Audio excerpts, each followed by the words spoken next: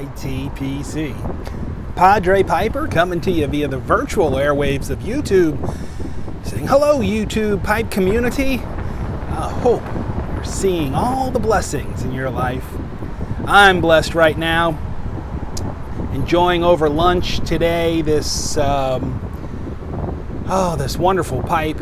This is an Eric Nording, and in it I have what I think might be an almost suitable replacement for McClelland's Red Cake. It is a Sutliff Red Virginia. I'll tell you more about that in a moment.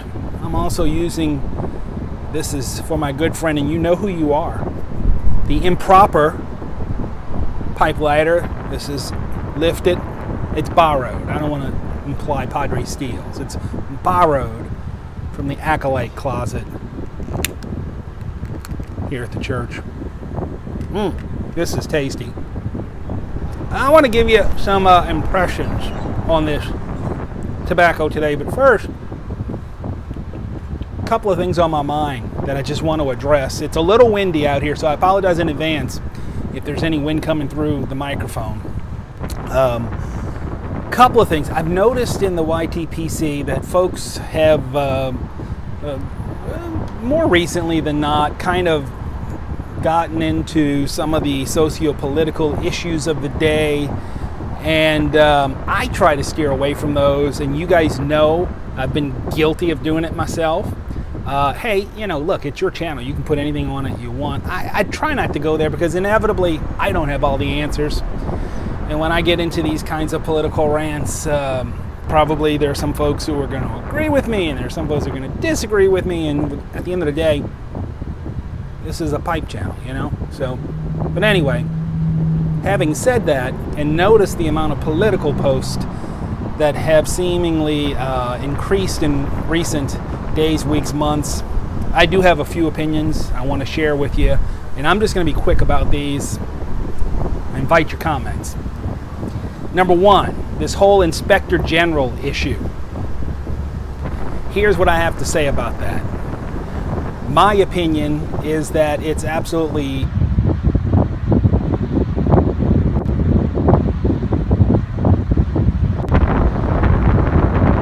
and that the political bias in the FBI that's being alleged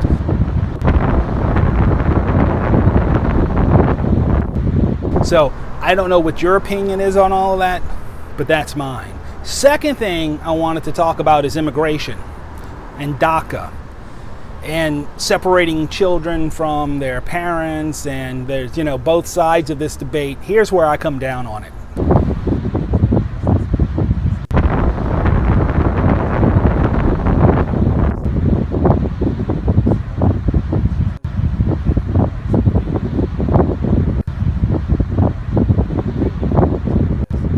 So that is where I come down on that issue. And number three, and then I'll move on to the tobacco.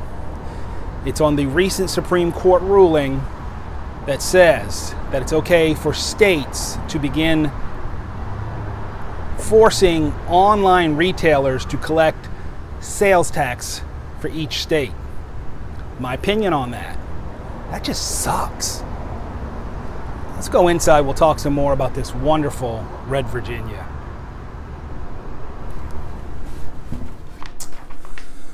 Oh, well, good to be inside. It's hot. It's hot outside.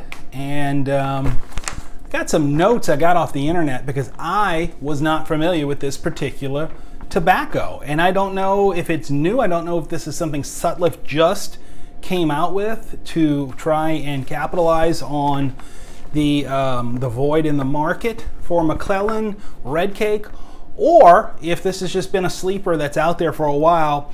But I have a feeling as people find out about this, it's going to be swiped up. So you probably, if you want to try some, now is a chance to really get in on it before the market demands, because I do think that this one's going to take off. I picked it up today at my local B&M, and I walked in and I knew the little spot on the shelf where McClelland's red cake used to be, and there was a full jar and it said red cake. And I said, hey, what's this?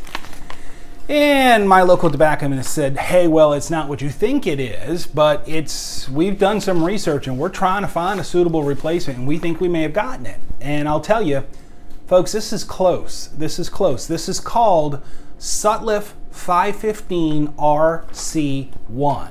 Now, presumably the RC stands for, you do the math, red cake, right? And I want to read you from Pipes and Cigars, where I found this available online. What they say, it says, regular red Virginias have a flavor that can best be described as toasty sweet. Yes, yes. Processing and maturing red Virginia can bring some surprising results. Yes, and that is where McClelland excelled. People used to buy McClelland 5100 red cake by the pound because of its zesty flavor. For those who miss that terrific flavor, you should try Sutliff Matured Red Virginia 515 RC-1. This isn't an exact match for 5100. It's not exact, folks. Man, it's good in its own right, and it is pretty daggone close, okay?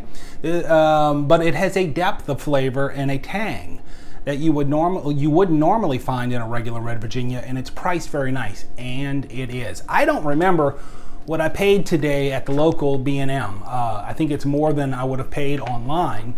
I think it was in the neighborhood of $3.75 an ounce or something like that, and you're going to find out in a moment. I'm going to give you the prices of some of the online places I just checked, and it's cheaper. Of course, you got, shipping to pay for, unless you're, hitting the minimum for free shipping at various places and such. It says, if you're looking for a rich red Virginia, then try Sutliff Matured Red Virginia 515 RC1. Folks, it is worth the try if you are a McClelland red cake lover, because this is good stuff. Now, what are the prices?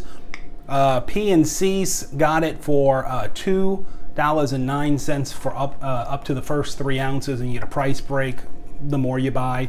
A really good price. Cup of Joe's has it for $2.95 for up to the first 3 ounces, and again, there's price breaks beyond that. Mars sells it. Minimum you can buy from Mars Cigars is 2 ounces for $5.05. So quick math, that puts it at like $2.51, $2.50. Why are you making me do math, YTPC? It's a little over 2.5 an ounce. Price breaks as you go along, and smoking pipes begins at $2.13 an ounce. So all better prices than I got at the local B&M. But folks, support your local B&M. There's nothing wrong with purchasing online, but support your local brick and mortar when you can as well, because you're going to miss them one day if they ain't there no more. I can promise you that. So how does it compare to the red cake from McClelland? Okay, folks, this is really brand new to me. This is very much a first impressions. Okay, here was the selling point in the store. I wasn't even gonna take the chance. And then I opened the jar and I took a sniff, and the jar note, the ketchup smell was there.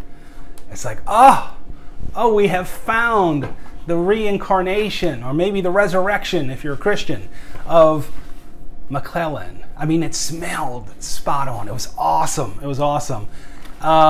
Some of my other tasting notes on this: it's monodimensional, kind of like McClelland 5100. That was the beauty of that smoke. When you lit it, you're going to get that nice, that wonderful red cake flavor. And it was going to stay with you the whole time. Wasn't going to get harsh. This doesn't either. That flavor is with you the whole smoke.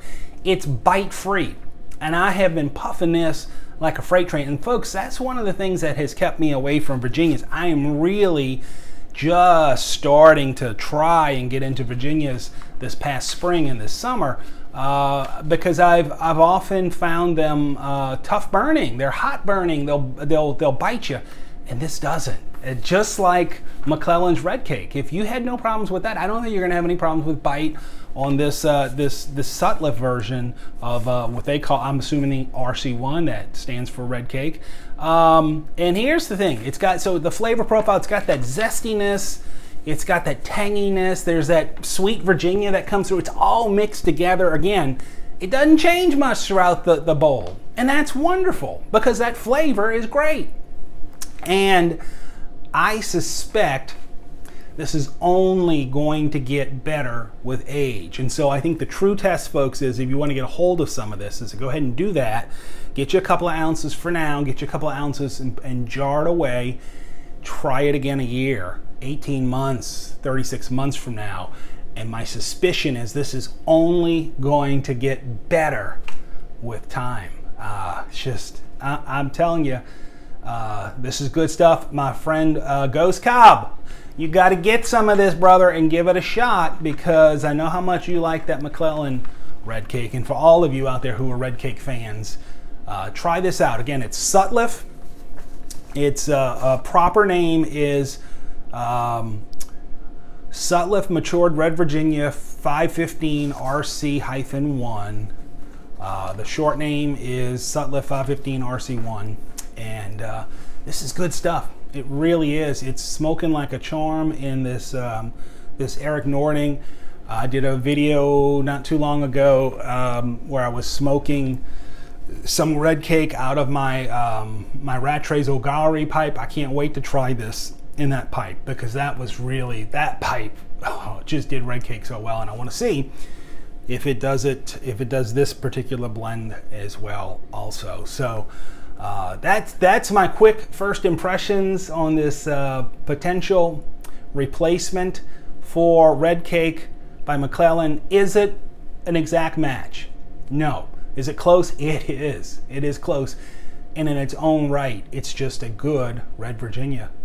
It's got I think all the same qualities that you found in that McClelland version of it. So folks, I would highly recommend giving it a try. I think it's probably going to take off pretty quickly, and you're going to start seeing back orders on this online and such. So I'm assuming, again, that it's new. I could be wrong about that. One of the reasons I think it's probably new is I could not find it, unless it was going by a different name. I could not find it on tobaccoreviews.com. So give it a try. Give it a try if you're a McClelland red cake fan. I think you're going to be pleasantly pleased with this. I hope as we're heading into the weekend, now you might be watching this on a Tuesday or Wednesday or late. I don't know when you're watching it, and so maybe you're not heading into the weekend. But if you're watching it on the day I post it, I hope you're heading into the weekend. The weekend brings you great blessings. If whatever day of the week it is when you're watching this, I'm hoping that you're enjoying great blessings. Whatever you're smoking in your pipe, I hope it's bringing you great joy, relaxation, all the wonderful things that come from this little pipe smoking hobby of ours. And just a reminder, if you want to keep up with me in some other venues, I invite you to do that. I'm on the Twitter now. I'm on the Instagram now. And Instagram apparently is getting ready to start, or may have already started. I'm not sure. I got a message about this. Instagram TV, and I think they're trying to compete with YouTube. So, YTPC, we may be having the next wave of a community, a video community in a different social media platform.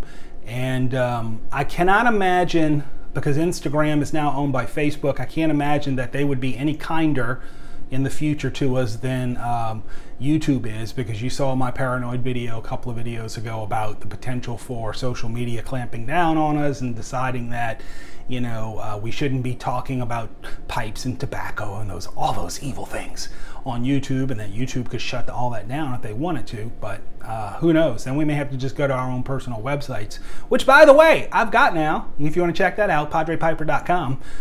It's not much on it at the moment, but more to come. Go give it a visit anyway, and you can from there you can get my links to Instagram and Twitter and Snapchat. That's a little bit of a joke, but click on it anyway for good fun. But maybe Instagram TV might be a new place. I plan on at least trying to shoot one video to put up there and see what happens with it. We'll see. I don't know. But anyway, let me get moving and sign off and let you get back to work as I get back to work on this Friday lunch hour. And let me ask the good Lord to pour out his blessings on you as you do whatever it is you're going to do today. I wish you God's peace, grace, and blessings. This is Padre Piper. Go out and make it a great one.